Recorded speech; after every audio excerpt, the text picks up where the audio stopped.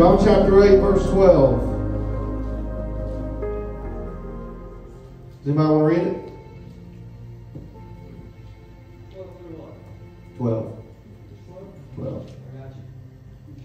Then spake Jesus again unto them, saying, I am the light of the world. He that followeth me shall not walk in darkness, but shall have the light of life.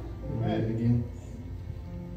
Then spake Jesus again unto them, saying, I am the light of the world. He that followeth me shall not walk in darkness, but shall have the light of life. Dear Heavenly Father, thank you for the beacon, the lighthouse on the hill for each and every one of us. Dear Lord, no matter what storm is brewing or what darkness lies over the seas ahead, dear Lord, you are shining bright through and through, and the guiding light for each and every one of us. Thank you, God, for that lighthouse. In your loving name I pray. Let me see it.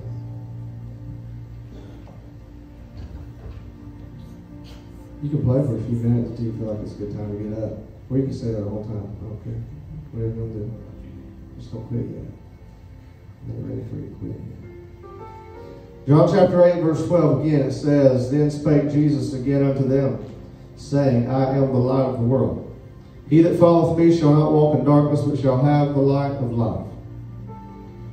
So, this afternoon I was sitting in the conference room at work, and I was on the opposite end of the counter. The counter is way down there, like towards the door. Half the distance, but it is like at least 15, 20 feet away.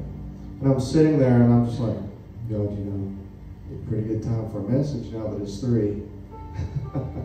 You're running out of time.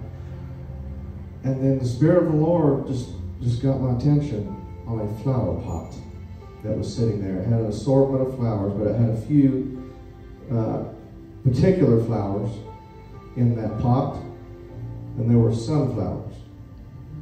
And the Lord got my attention. I was thinking, yeah, God's got something to say here, because I realized at that moment, for the last 2-3 weeks, like every day, all of the time, everywhere that I go, Facebook posts, YouTube videos, just people talking about it, random articles that I read, just sunflowers continued to show up. And I'm like, what are you trying to show me? What is going on? But when I saw the sunflowers sitting there, I thought, man, this is ludicrous. They just keep showing up everywhere, and the Lord's wanting to say something.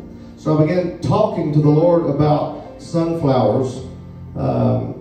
And again, I found it odd enough already that they had been popping up in my mind and in front of me and on the internet and wherever else over and over again. So I began to discuss with God what it is that He was wanting to say. Today, it was maybe 30 minutes after that. It was probably 3:30 or so. I went to Kingsport on my way back here. On my way back to Bristol, and when I got to Kingsport, I was looking for an address. I had a few pieces of roofing material that were commercial roofing accessories, and the address that Google brought me to was in a neighborhood. I thought, well, this is strike 1, 2, and 3. There nobody need termination bar in a neighborhood. And I couldn't find the address. It seemingly skipped the number that I needed, and I thought, maybe it's that house, but it just doesn't make sense. So I went around the corner. I went up the road, and I saw some shade, so I pulled over. And I was sitting there talking to the Lord, and I was thinking about the message. I was thinking on the things pertaining to the message. And just taking a break, I thought, I'll find a house in a minute. So I stopped. And as I'm thinking about this idea of the sunflower not having really in any real direction what God was wanting to show me, I look over and about 50 feet away. And I'm like, there's sunflowers. There's more sunflowers in these people's yard, right here in the front yard. I thought, man, it's crazy. So I left, went down the road, turned the maps back on to figure out where I was going. Sure enough, it brought me to the house that I thought it might be. I thought, whatever, I'm pulling in. When I pulled in, I noticed there was roofers around back. They had an area of flat roof, which is why they needed commercial roofing stuff. So I thought, well, this is the place. When I pulled in, I took the termination bar to the roofer. I snuck out, I didn't even tell them I dropped it off. I just put it where they'd see it because I figured, no doubt, if I tell them I'm here, they're going to want something else. And I'm not going back. I'm going home. So I dropped it off. I got back in the car. And when I got in the car, I was sitting there and I was fixing to put in maps so I could get the fastest route back to Bristol from Kingsport. And I looked to my left. And there's a flag on the porch 2 houses down. It's a sunflower flag. And then right there in the yard's more sunflowers. I'm like, what's going on? And I'm all the way back thinking about it and talking to the Lord about it. And God showed me some things.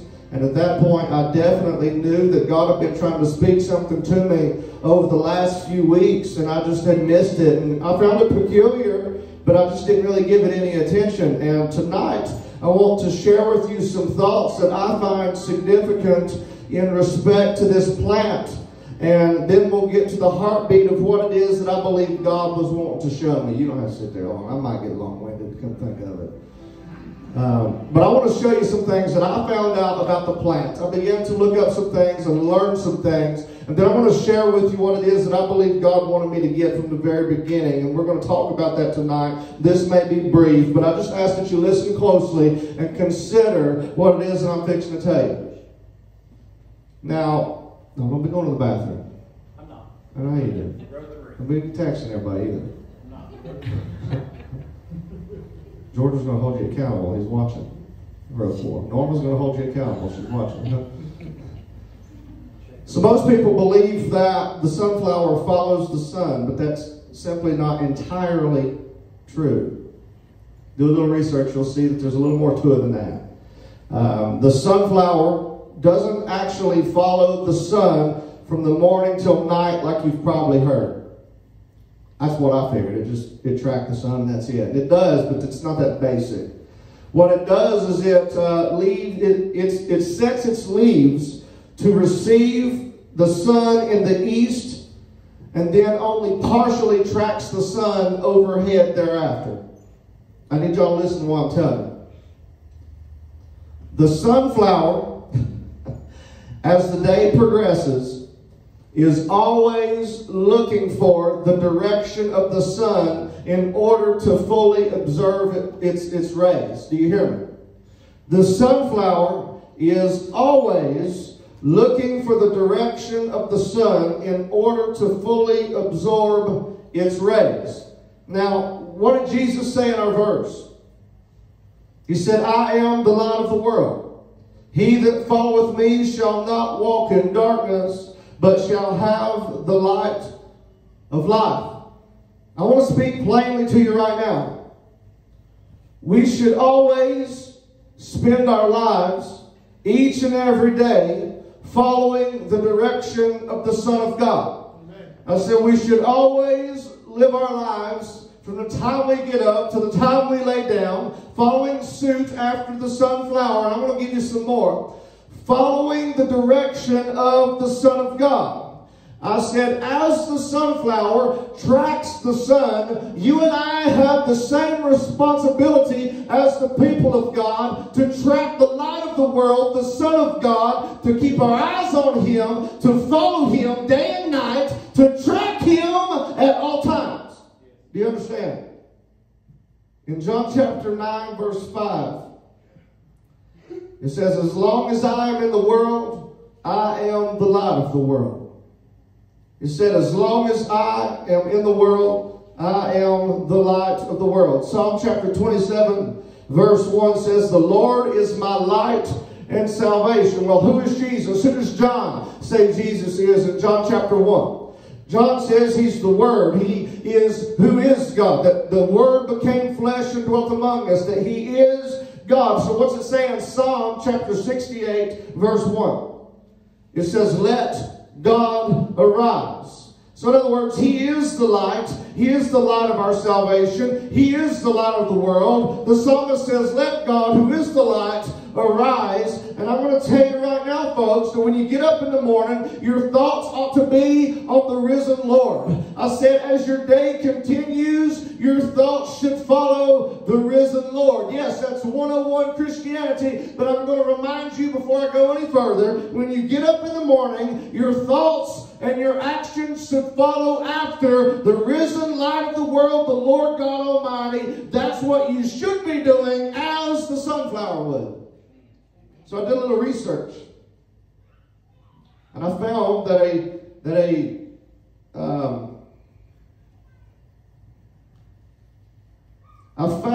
that the sunflower, just like every living thing, has a life cycle. It has a life cycle, obviously. You and I have a life cycle. And I want to touch on some of those points to give you some things to see here, because I'm telling you, God's been showing me the sunflower for weeks, and I've been missing it. And I believe this afternoon He got my attention enough, because now is the appointed time to speak this message. So the sunflower has a beginning stage of growth. Listen very closely to what I'm telling you. It has a beginning stage of growth. Obviously, like any plant, it'll grow to a certain stature. In its youth, in its younger stages of growth, it is not what it will soon be. The younger that plant is, the more it follows the sun, the more it tracks the sun, the more it's dependent upon that sun to nourish it, the more it needs that sun, the more totally dependent upon the sun that plant is in its beginning stages. Now, when it gets to full bloom, it thinks that that's the best stage that it can be in. When it's full bloom, most people think that this is the best stage that that plant can be in. And I'm going to tell you again, in full bloom, even then, that plant begins to track the sun. Day in, day out, it will track the sun. Starting in the east to the west, it will follow the sun every day. It will not miss a beat. But even in full bloom, it has the understanding, or at least thinks, that that's the best state that it can be in its life cycle. And I would suggest otherwise.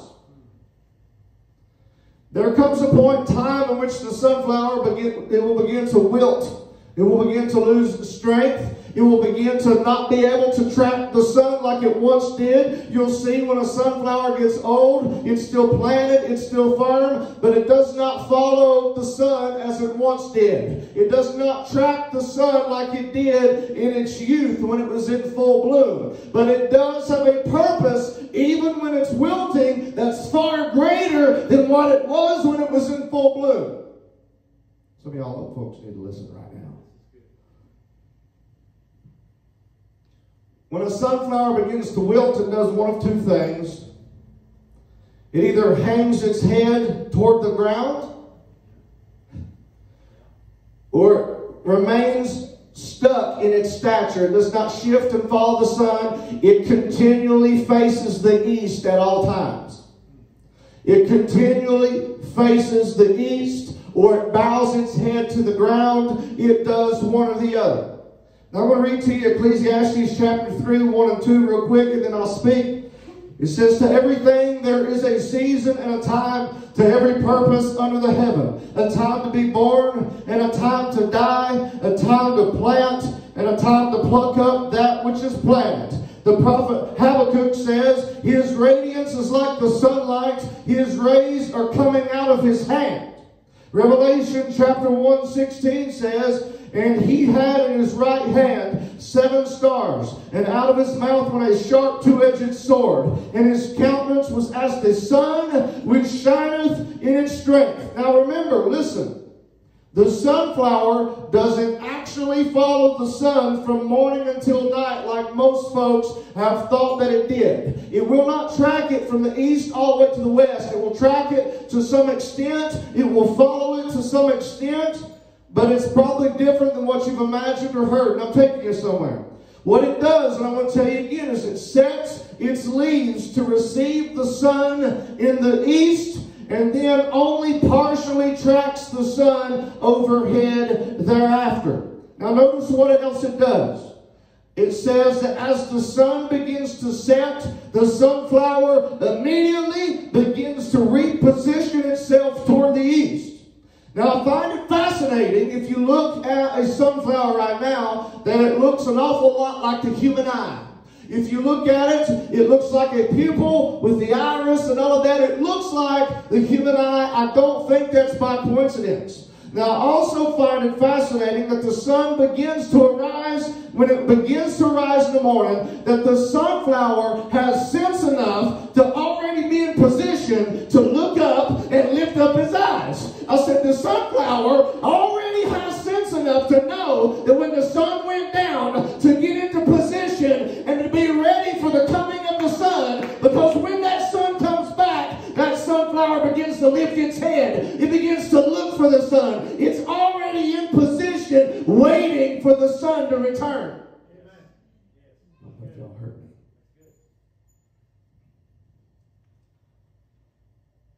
Matthew 24:27. And I'm going to keep this brief because I feel like what we need to do is I give you this word, we celebrate, and we do a couple more worship songs. That's just what we're going to do. So I'm not going to bind you very long to this message, but I'm going to give you a few thoughts, and they're very basic. Matthew 24:27 says, "For as the lightning cometh out of the east, and shineth even unto the west, so shall also the coming of the Son of Man be." Matthew chapter 28:5-6 says, "And the angel answered and said unto the woman, Fear not ye, for I know that you seek Jesus, which was crucified. He is not here, for he is risen, as he said." Amen. Now, in both verses, Jesus was not found where the sun sets. He was found where the sun rises. The sunflower knows that the sun comes from the very place that it will return to. I said the sunflower knows that the sun comes to the very place that it will return to. It left where it's going to come back from. The angel spoke to the people of God saying, "This same Jesus, which is taken up from you into heaven, shall so come in like manner as you have seen him go into heaven." I said the sunflower knows, and it prepares during the night to receive the sun when it comes back. And I want to tell you now that as the church, right now, during the day, we ought to be tracking the sun with our thoughts and our mind on the sun. And when that sun goes down and night comes, we ought to be in position, getting ready for the sun to come back. The Bible says that the hour doth come in which there shall no man be able to work when the night comes. And the night is upon you right now. And I'm telling you, the Bible exhorts us, just like a sunflower, to get into position right now, begin to face the east, and get ready to look up and lift up your eyes, because the Son of Righteousness is coming back up to the earth with healing in his wings for a sunflower church that's made herself ready. The secular New York Times, I'll read to you what they said. They said, "At night, in its absence," speaking of the sunflowers face east again, anticipating the sun's return. That's what the New York Times says about a sunflower. At night, in its absence, the sunflowers face the east again, anticipating the sun's return. It goes on to say, they do this until they get old, at which point they stop moving. Then, after they've aged, the flower always faces east. So, let me give you some thoughts. This will benefit the young, it'll benefit the old. Young flowers track the sun. When they're in full bloom, they go from the east nearly all the way to the west, tracking the sun throughout the day. They keep their eyes on the sun. They're nourished of their sun. They're nourished, they receive of the sun. They depend upon the sun. They've got their eyes on the sun. They're following the sun. They stay locked in to the sun from the very moment the sun rises until the very moment the sun goes down. They track the sun. That's the young flower. Now the mature flowers, and I ask that you hear me, especially if you're already old. Some of you are not old yet, but you will be, so you still need to hear me. Mature flowers continually face east, just like I told you, or they hang their heads toward the ground. Let me speak to you in plain Bible. Young folks, If you consider yourself young, get your eyes on Jesus. Follow him and do what he does. Track him night and day. From the very moment you get up to the moment you lay down, let him be your nourishment. Keep your eyes on the Lord. If he moves, you move. If he goes, you go. You keep your eyes on him and go where he goes. There's no plan B. You track him the very moment he rises and the very moment he moves. You track the sun from beginning to end. That's your responsibility. That's your responsibility. Now, older folks, I want you to hear what I'm fixing to tell you. You might not be able to physically follow Jesus and do the things of the ministry like you once did, but you can certainly do this. You can watch. You can keep your eyes squarely on the east at all times like a mature sunflower, watching for the signs of the coming of the sun, keeping your eyes on the hills from where your help comes from, watching so you can warn the younger sunflowers, watching so you can warn the other generations, watching continually. If you can't keep your eyes on the east, then you better bow your head to the ground and begin to intercede for everybody else and begin to pray for those that are pursuing the Lord and begin to pray for those that are doing the ministry and going out on the streets. If nothing else, you watch and you bow your head and you watch and pray for the Lord to come. You still got a job to do. You say, I'm too old to go on the streets. I can't go out and do the miracles. I can't go out and preach and walk 4 miles. Maybe not, but you can watch for the Lord to come. And you can be a watchman on the wall. And you can bow your face to the ground in intercession and be an interceding prayer warrior for the church in the final hours. And one more thing. The old flower has more seeds than any other flower. And it's the very flower that is used by insects to pollinate the younger flowers. You have a responsibility right now to be planted. You don't have to go where Jesus goes and do what Jesus does necessarily. And what I mean by that is, he's not looking for you to be on the streets when you're 80, laying hands on the sick and walking 10 miles. If you can't do it, that's fine. But he is looking for you to plant your roots firm in the love of God. Begin to look and to watch and to wait and to keep an eye out for the church that is young and out doing those things. And to be those that bow your heads to the ground and pray. And to be like an older flower that can pollinate these younger flowers. That can be the source of sustenance. That you can be there in position praying and watching and feeding the younger ones. Your job ain't over, and it's not only not over, it's more important now that you're old. Some of you tap out and throw in the towel because you say, I'm retired, I'm too old to do this and that. And I'm going to tell you, just like the sunflower, this is the very day that you were raised up for. God was waiting on you to get done with this, that, and the other. Now your responsibility is to pray and to seek the Lord and to watch and to pollinate the younger ones and to be in position to do your job. The younger folks got the legwork to do it. It is your responsibility. Jesus moves, you move. He turns, you turn. He jumps, you jump. He squats, you squat. You do exactly what he does. If it's hard, it don't matter. Your life is not your own. You're bought with a price. Glorify God in your body. Follow him where he goes. Track him day and night. It doesn't matter where he goes. If he goes somewhere you don't want to go, it's not your choice. You track him. That's why you were formed, was to be consumed by the very sun.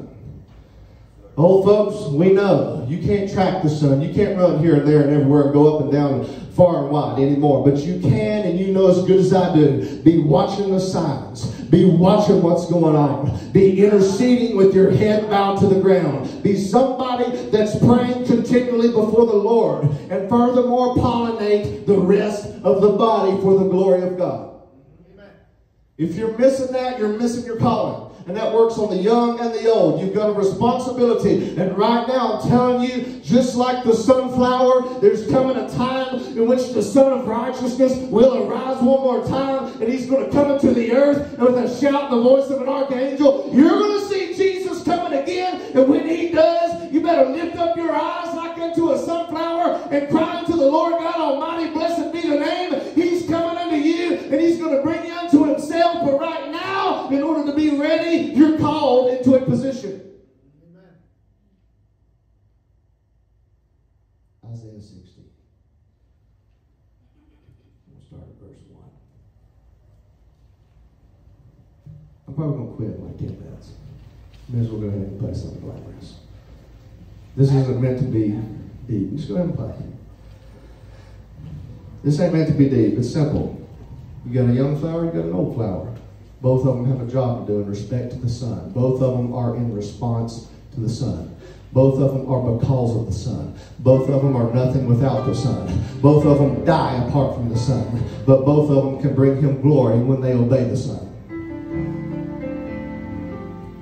Isaiah 60, 1 through 4 says, Arise, shine, for thy light is come, and the glory of the Lord is risen upon thee. For behold, the darkness shall cover the earth, and gross darkness the people. But the Lord shall arise upon thee, and his glory shall be seen upon thee, and the Gentiles shall come to thy light, and kings to the brightness of thy rising. Lift up thine eyes round about, and see. All they gather themselves together, they come to thee. Thy son shall come from afar, and thy daughter shall be nursed at thy side.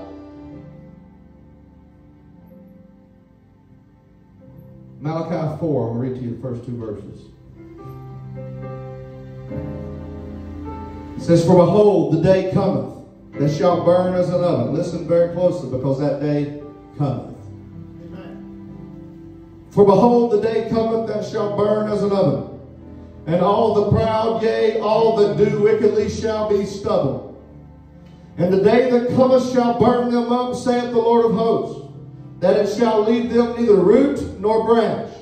But unto you that fear my name shall the Son of Righteousness arise with healing in his wings. Folks, I'm going to tell you right now, the sunflower does not question whether or not the sun is coming back. I said the sunflower doesn't wonder, it doesn't question, it's not unsure as to whether or not the sun is coming back. What that sunflower did was it saw the sun go away, so it got into position and said, even so come, yes Lord, even so come. And I'm going to tell you, Jesus is coming quickly, and he's coming for a bride that's made herself ready. And I want to warn you as the church, be like unto the sunflower. Get into position. Do what God's called you to do, because he's coming.